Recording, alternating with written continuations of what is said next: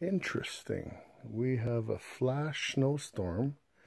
As you can see, we have candles in my house and nothing works. So I find this very interesting in the timing of it happening right after the video I put out earlier today.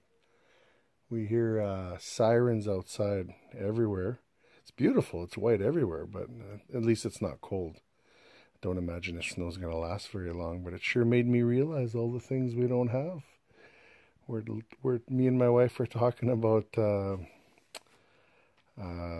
having like a wood stove. We're talking about might need an oil kerosene lamp.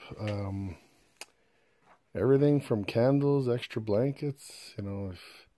Where we live, winter gets cold. So I hope everybody else is okay out there. This is coming live from central Canada.